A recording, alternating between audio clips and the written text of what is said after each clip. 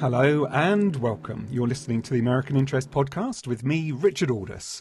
My guest this week is David Reynolds, Cambridge professor and author of the new book, Island Stories, An Unconventional History of Britain.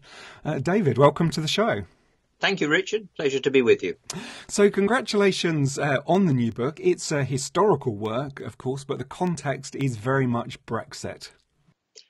Yes, it was prompted by Brexit and by the long arguments this country's had about being in and out of the European Union, and if we wanted to be out, how we should get out. But what I was interested in was what this revealed about the way that the British people think and talk about their past. And so the book is really about how the British have understood their history in various ways. And one of the concerns I had was that there's a huge amount of comment and fascination with 1940, the year 1940, Winston Churchill, our finest hour, Dunkirk, or the Battle of Britain. And I wanted to take a longer view of that. So it's a book that goes back over several centuries, indeed, in some cases back to 1066, and looks at a variety of ways in which we've talked about our history as British people, particularly the themes of Europe, empire, Britain, and our whole sense of identity as a country. And what I was also thinking is that this is not simply a story that is relevant to the British. It's also for many countries that have had a proud past and are struggling a little bit to think where they're going in the future. So for a country like the United States, that I think is a similar set of problems, not of course the same in many respects as for the British, but nevertheless, this is a book in a sense about Britain, but for a wider than British audience. Yeah, as you say, Churchill looms over British history, and in some ways he looms over this entire book. And there's one sentence that really stands out where you talk about how, in some ways, public history, British history in the public mind has narrowed to one man in 1 year. I wondered about the balance of that, because, of course, in some ways it's good that people are interested in history, that they think about history, they think about the way in which we connect with history. And yet there are also these dangers that inevitably we latch on to particular things, and in some ways they crystallize as everything that history represents for a particular country. Yes, I think so. I think it's true, obviously, for the United States. There's obviously a tremendous sense of the importance of the founders in American history, and in recent times, of course, some unfamiliar founders like Alexander Hamilton have suddenly hit the national discussion because of the musical. But I think the British have a particular focus with that moment in 1940, focused in on one man, who, of course, was a very important war leader, but also a very successful self-popularizer, promoter of himself through his 6 volumes of memoirs and through a whole lot of things that have come after them, books and films and so on. And I've written about Churchill. I'm fascinated by Churchill. He was undoubtedly a major figure, but what concerns me is a sense that the history has become iconic. This man has turned into two-dimensional figure, an icon on a wall, rather than a very three-dimensional, flawed but totally remarkable person. And that for me is an example of what I am concerned about when history becomes heroic, when it's about great men, and it's usually about great men, whose lives have been simplified so that they stand for us now as people to emulate, which of course was a classical conception of why we should study history, going back to Greece and Rome. But it seems to me it's not proper history in the way I understand it as an academic historian. And I'm trying in this book to bridge the gap between academic study of history and the way history is being relayed in the public culture. And I wonder, do you think that this is a new thing? When I look back to when I was at primary school, what Americans would call elementary school, we had 4 houses or teams. They were called Chichester, Churchill, Drake, and Nelson. These 4 kind of great seafaring characters. So, do you feel that there's something new going on, or is this something that you see stretching back and to some degree is a universal problem for all countries across time? Yeah, I think there is a sense in which particular individuals have been picked out for study and emulation and praise. And at the beginning of my book, Island Stories, I mentioned the book which was called Our Island Story, which was published in the beginning of the 20th century and was essentially a series of children's tales about heroic figures in English history. And that's a book which has had a huge currency over the years. Indeed, it was held up by 2 conservative politicians, Michael Gove and David Cameron, the Prime Minister, as the way to study our history. And what I feel is that the professional study of history has changed so much now in the last 50 years from this account of great men and politics to bring in so many other themes which academics know about, the themes of the study of gender, family, cultural history, dress, clothes, food, how these should be fitted into our richer tapestry of what history is about.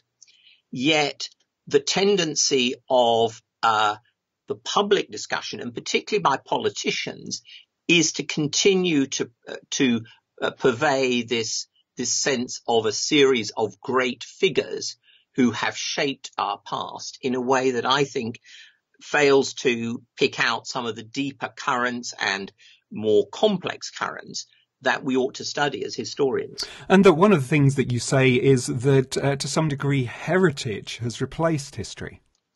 Yes, although I've said my book, I hope has something to be read and taken in by many other countries. One of the very distinctive things about the UK, or England certainly, is the National Trust, which is, despite its title, a private organisation to conserve the landscape and the buildings of the past. And it started as a very laudable and important objective by the Victorians to save parts of our past which were simply being overtaken by industrialization and development. It's now one of the major landowners in Britain. It has 5 million members who support this, and they keep up these places, and many of them are wonderful places to visit, the countryside, the facilities, the attempt to explain what life was like if you lived in a big country house. But in the process, I think that sense of history, that sense of the past has become dominant. In other words, that what we're talking about is this wonderful heritage of objects, places, scenery, and so on, again, avoiding a close analysis of the big picture story of how the country has changed. Because for me as a historian, I don't believe I'm thinking and I'm obsessed with the past per se in itself. What I'm interested in is in the dimension of time, that we all as human beings live in time. And we need to understand the interrelationship between past and present and future.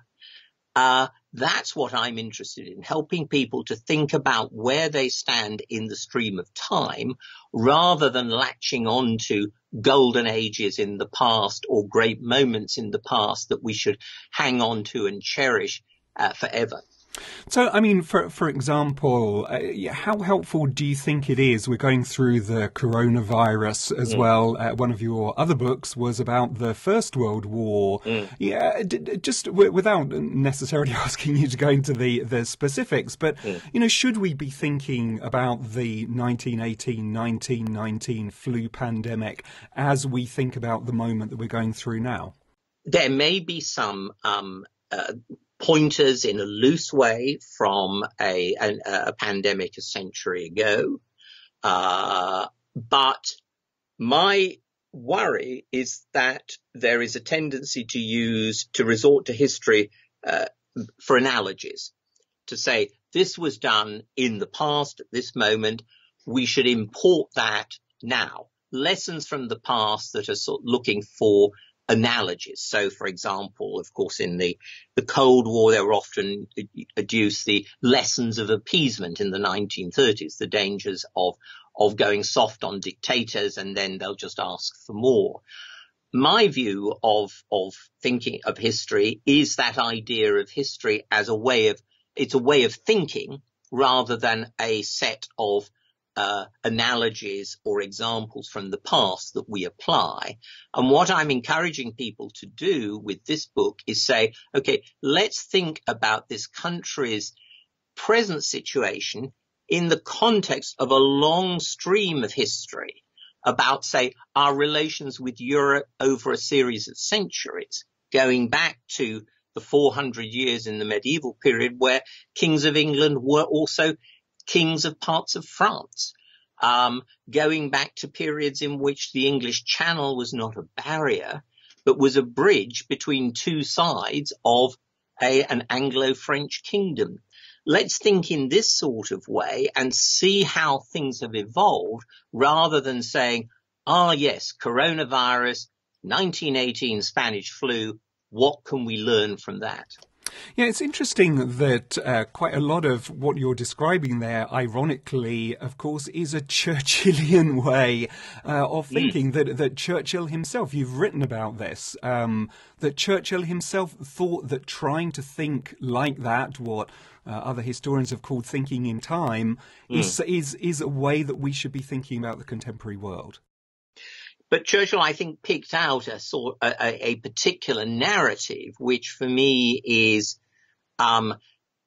limiting and too prescriptive for the kind of broad history we now do. So I think that, yes, I mean, he had a sense of the span of time, but it was very much what was known in the trade as a Whig view of history about the gradual evolution of English liberties. And it was pretty much an emphasis on England and on the wider England, the English-speaking peoples, rather than a close and critical investigation of our history. Churchill was a remarkable man. I mean, this is somebody who's a war leader and also a writer, a prodigious writer. He earns his money from his pen, but he's not, I think, a guide for writing history in the way that some might think if you simply say, well, Churchill was a historian.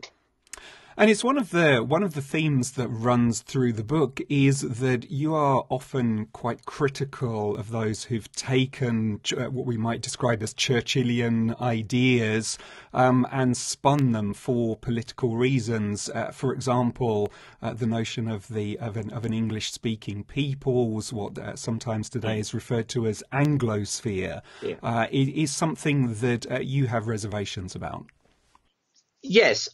I mean, what I do in the book is that I'm engaging with the question of how do we tell a big picture story about this country's development? And am I happy with, if you like, a simple Whig interpretation of this as the unfolding of liberties, leading to the mother of parliaments, who is the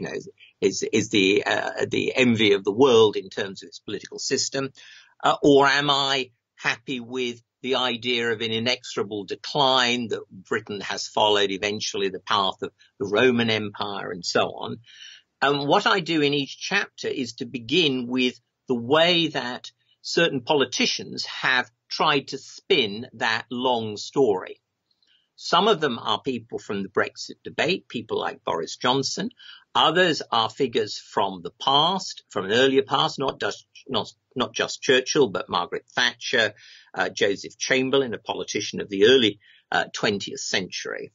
And I use those as a way of starting us off and then perhaps interrogating some of those ideas and saying, well, are there views of Europe or Britain? Gordon Brown, the Labour politician I used for the beginning of the chapter on the identity of Britain and what is Britishness, are these reasonable approaches?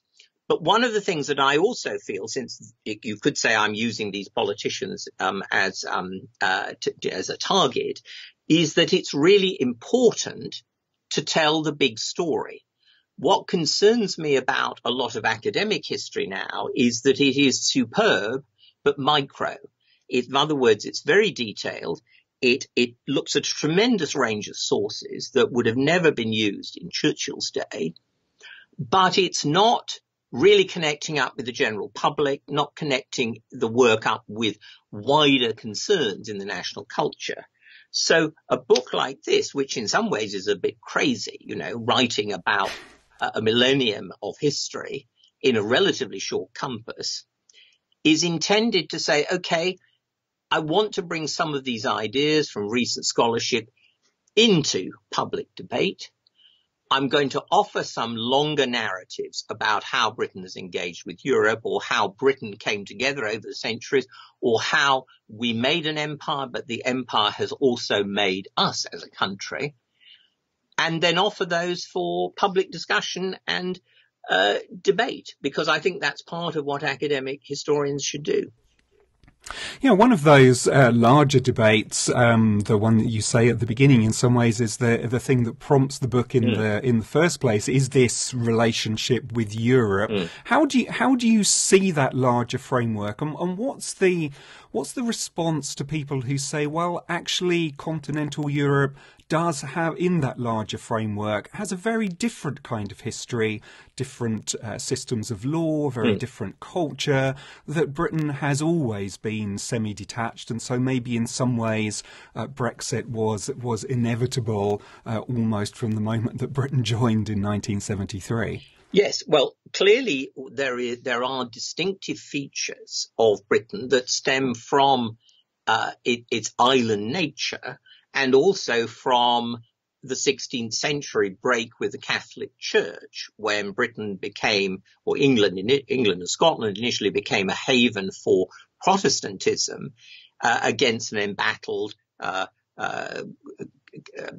continent where the Counter-Reformation was trying to roll back the Protestant Reformation. And that had an enduring effect on Britain's sense of identity. But what I also try and say in the book is, in that chapter, is that if you think of this in power political terms, most British governments of whatever persuasion over the centuries, certainly since the days of the Reformation, since the days of Queen Elizabeth, but also I think it's true of the medieval kings, did not want power blocks to form on the continent which could threaten to dominate the continent and potentially endanger Britain's trade and even Britain's security, in other words, threatening invasion. So that these high point familiar moments of our history, like the Spanish Armada or Napoleon's armies on the beaches at Boulogne ready to invade, or Hitler in 1940, they're part of this larger pattern of British foreign policy, which has always been to try and maintain some kind of balance of power on the continent of Europe, ideally through Britain's financial power, paying for others, if you like, to do the fighting, but in extremis fighting themselves, and of course most dramatically and tragically in the terms of British history, in the First World War, where we lose 750,000 dead, which is a total, has not been, was unprecedented and hasn't been followed since in British history. So the costs could sometimes be high, but the policy was essentially the same. And what I argue in the case of the European Economic Community, as it then was in the 1950s, we decided to join it, not so much for economic reasons, but because we could not afford to have a bloc of 6 powerful countries, including France and West Germany, form on the continent and perhaps become the main focus for the United States and its engagement with Europe.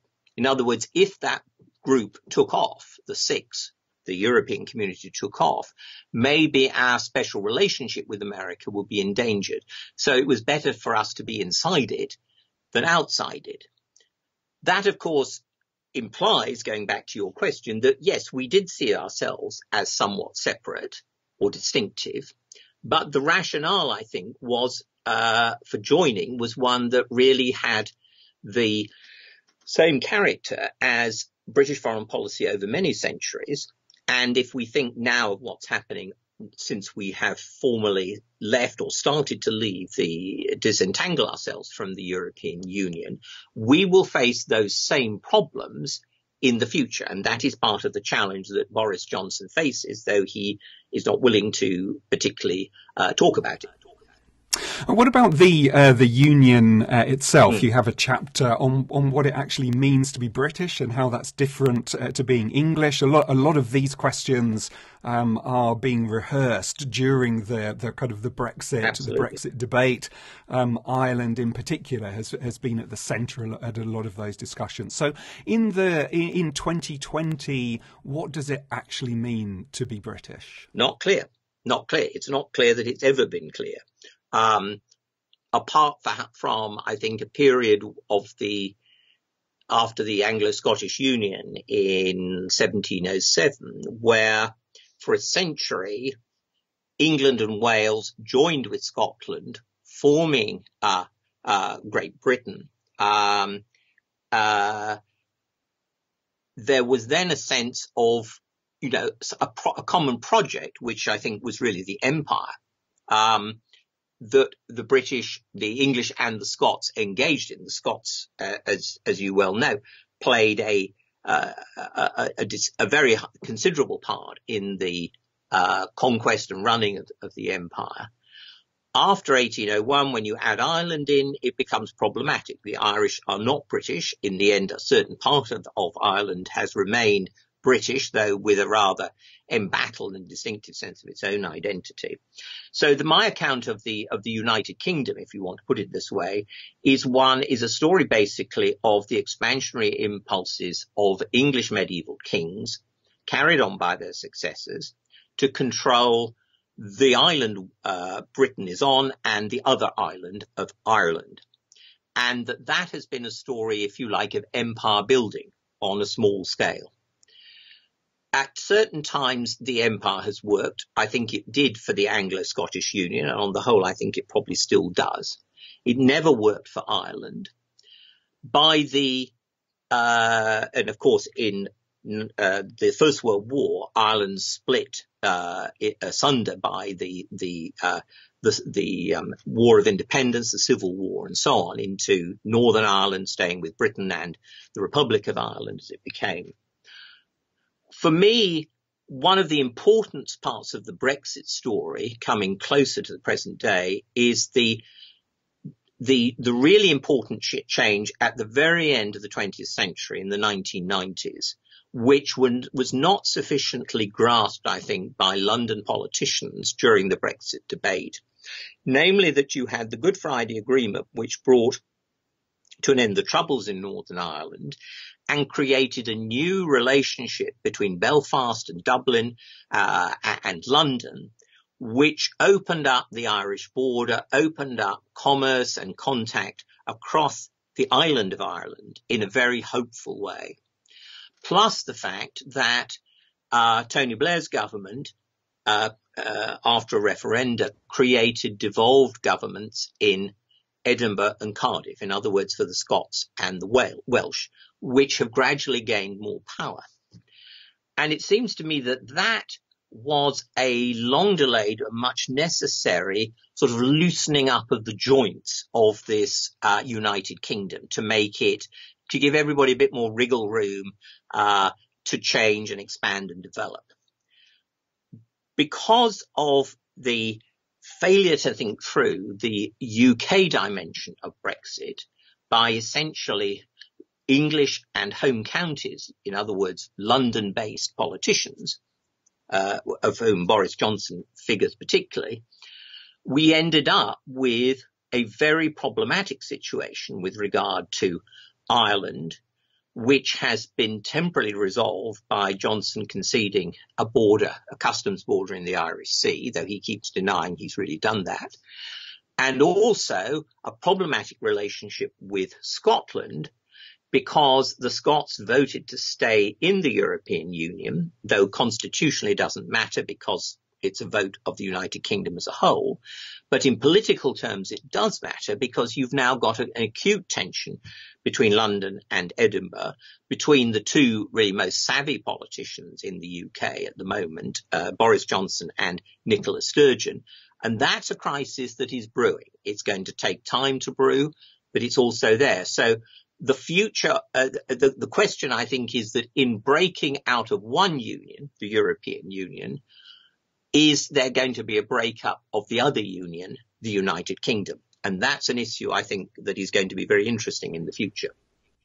Yeah, I wonder, you mentioned Boris Johnson there. I wonder what you make of him. He is somebody who has always been very interested in history. He's written on Churchill, he studied classics, and he does seem to have at least very good political, electoral instincts, winning the leadership of the Conservative Party and then winning a thumping majority at the last election. So what's your take on the British Prime Minister? Brilliantly successful politician. The election victory was historic in every way to get that majority. Johnson, I think, is, as many people who've worked with him would say, he's if you like, he's a showman politician. He is much better at performance. He has this incredible gift for making even people who are critical of him smile. You know, he has this performance manner. So in the election campaign, he basically said very little and went around doing visiting places and almost dressing up in particular, uniforms. So he'd visit a fishery town and he'd dress up in a fishmonger's outfit, or he'd go and visit a factory and he'd drive a JCB digger or something like this. And everybody laughed. It was great fun. It only works because he has got a very savvy, politically strategic team, of whom the most famous person is, or notorious person is, Dominic Cummings, depending on how you think of him, but he's got some other important advisors, Edward Lister, for example. They are basically, if you like, the strategic brains behind the operation. So at the moment it works in that sort of sense. Johnson was never a convinced Brexiteer. There are a lot of people in British politics, including someone like Nigel Farage, for example, who have been committed to getting out of the European Union for a long time. Johnson, it's fairly clear, was indecisive in 2015 into 2016, decided that it actually was more, frankly, politically opportunist, but advantageous to go with the Leave campaign and pick up the support of a whole lot of people in the Tory party who were Eurosceptic. And he's now ridden with that. He's gone with that. And his whole political strategy is to make a success of Brexit and use that as a platform for all sorts of other initiatives, many of which he hasn't really thought through himself. So brilliant politician, showman, not clear if he's really thought through where he's going.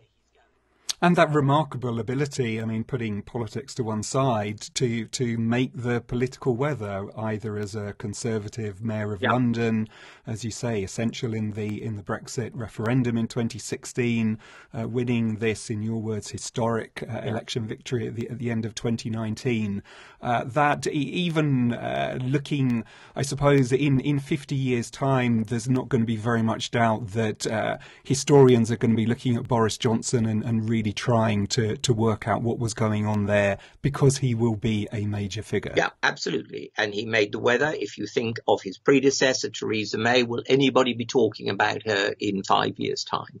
I mean, I think in many ways a very sad story, but she wanted to be Prime Minister. But what she lacked was that gift for relating to people, conveying ideas, sparking debate and so on, that Johnson has. So final question, David, the hard one. What will Britain's island story look like in, say, 50 years' time? I do not think, I think that the United Kingdom may not exist in the present form.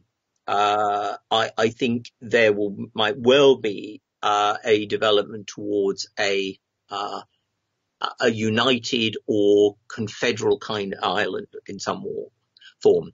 Whether Scotland remains in the Union, I don't know. It's not viable as far as I can see at the moment, but it's clearly unhappy. A lot of Scots are unhappy within the Union as it presently forms. So if it's going to survive, the Union's got to be a lot looser. The other thing that interests me, we haven't talked about so much, is the changing face of Britain.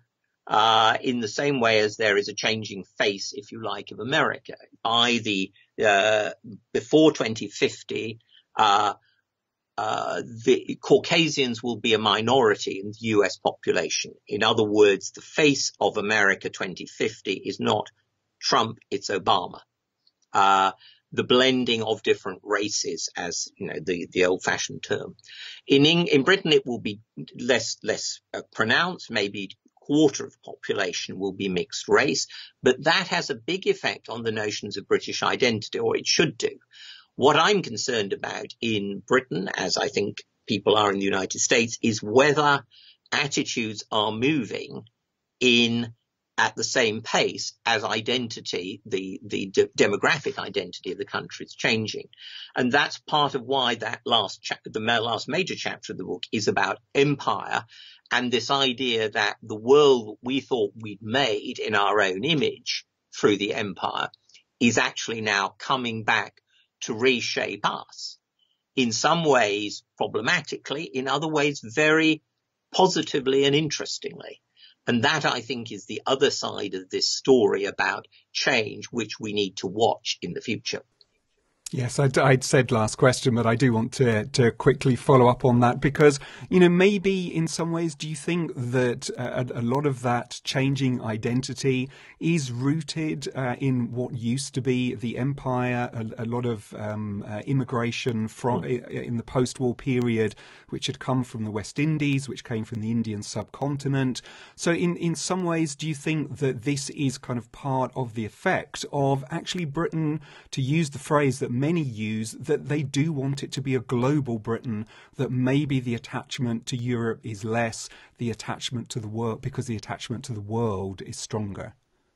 Except that the identity of many of these people is in many ways British. They embrace the whole story. I mean, if you start, whether people came, if you like, as refugees from Ugandan nations who were refugees from Idi Amin's regime, their children are growing up as British as I am in terms of their legal position. Course, yeah. Born in the country, thinking of it, interested in their sense of British heritage and, you know, where the family came from globally. And I've got students, you know, in our first year here at Cambridge, my college, who are like that. And I've talked to them about their sense of identity. So I don't think they necessarily feel themselves as being global in that sort of way. And also, I think proximity matters.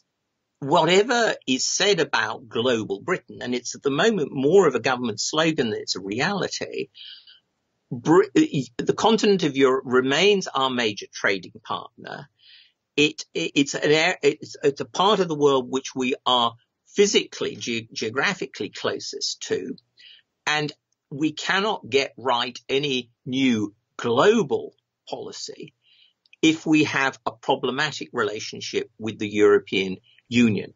That's got to be made to work. That, I think, has to be foundational. So in that sense, we have to be a European country first, whatever else we do beyond that. So the book is Island Stories, an Unconventional History of Britain. It's written by my guest, David Reynolds, and published by Basic Books, priced $30. But for now, David, it's such a pleasure. Congratulations again, and thanks for joining us on the American Interest Podcast. Thanks, Richard. So that's it from us this week. Don't forget to check our website, theamericaninterest.com, and to subscribe to the show on your podcast app. The show is produced by Damir Marusik with Sean Keeley. Do join us again next time. But for now, this is me, Richard Aldous, saying thanks for listening.